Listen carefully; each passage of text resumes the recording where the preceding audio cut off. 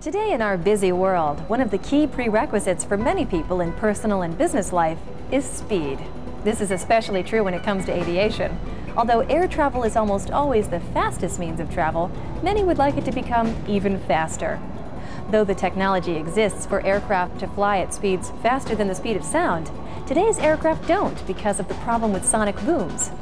To help lessen the impact of these booms, NASA researchers are attempting to find a way to help aircraft move faster without causing disruptions on the ground.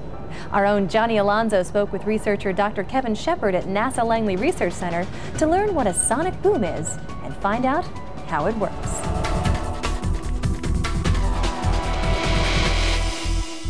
In the early days of flight, having an aircraft that could fly even as fast as 30 miles per hour seemed revolutionary.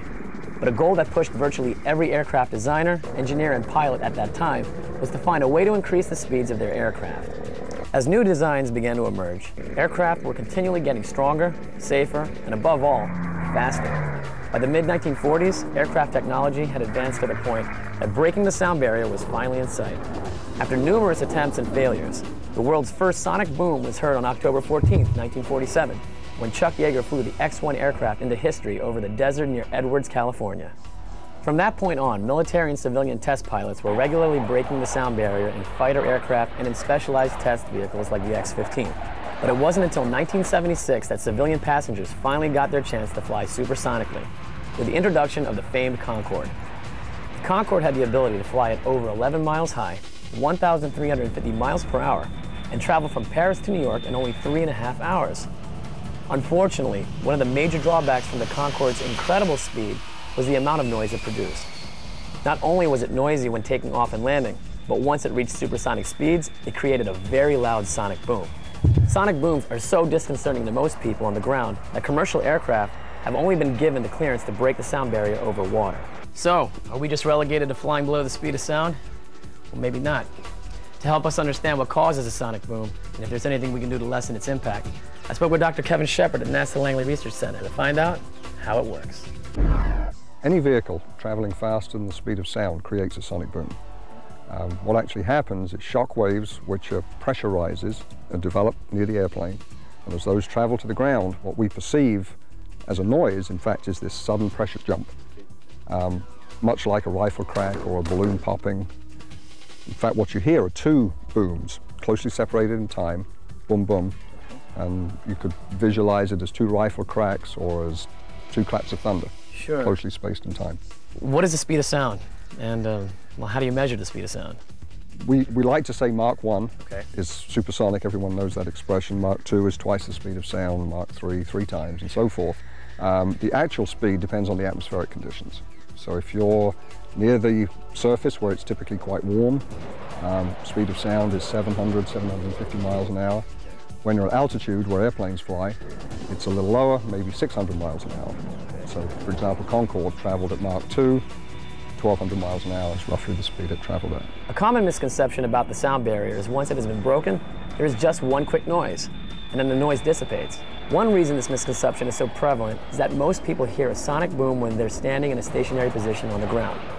What actually happens is when the aircraft breaks the sound barrier, it continues to break it as long as it's flying supersonically. Any observer on the ground, hears the airplane go by.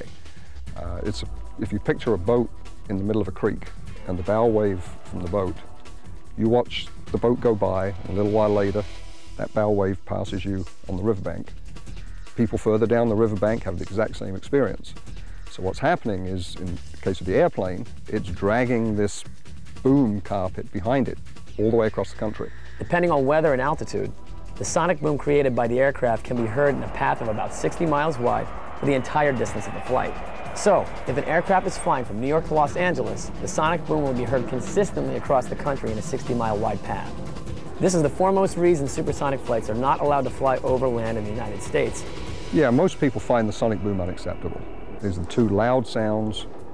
They're startling, they're annoying, they tend to shake buildings, rattle windows, and so based on experience with Concorde, for example, it just doesn't happen. There is no commercial overland supersonic flight. But revolutionary steps now being taken by NASA may change that in the future.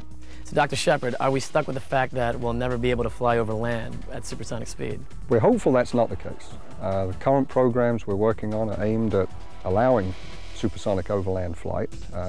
The hope we have is based on a recent flight test which demonstrated that we can in fact shape the airplane in such a way that we can shape the sonic boom and it sound different, sound more acceptable. This has been known in theory for 40 plus years, but it was only demonstrated within the last couple of years with a real flight vehicle. Now that's part of the story. The real issue is, can we get the boom low enough for people to find it acceptable? We think we can reduce it. Can we reduce it enough? We're hopeful, and we're hoping we'll have a flight demonstrator within the next few years. So Dr. Shepard, how do you test sonic booms? I mean, is it always in flight, or can you also test it on land? We'd love to do it in flight. Okay. But building vehicles, as you can imagine, is very expensive, and you don't get to do it very often. So if you've got a theory that this kind of vehicle will make a different kind of boom than this, yeah, we'd like to build the vehicles, but that's not going to happen.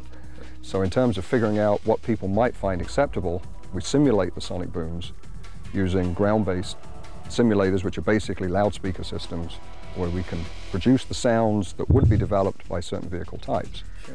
And that's the simulators that we have here at Langley. They're being used for that, because we hope that will guide the design of the airplanes to ultimately lead to an acceptable sonic boom. Can you give me some examples of what you test in these simulators? These simulators are basically loudspeaker-based systems, so we can make sounds, and we can design them to make sounds that sound very much like real sonic booms. We bring in human test subjects, members of the public, and in essence they give us their opinion. You know, this sonic boom versus another, which actually corresponds to one airplane versus another, because we're trying to design airplanes to give us the right sonic boom.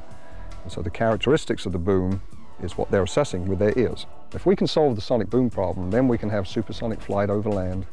People and goods can get from place to place quicker, because our overall aim here is to make the air transportation system more efficient, safer, in this case faster, but also environmentally acceptable. That way we save time, we save money, we have a more efficient system. That's it for this edition of NASA's Destination Tomorrow. I'm Kera O'Brien. For all of us here at NASA, we'll see you next time.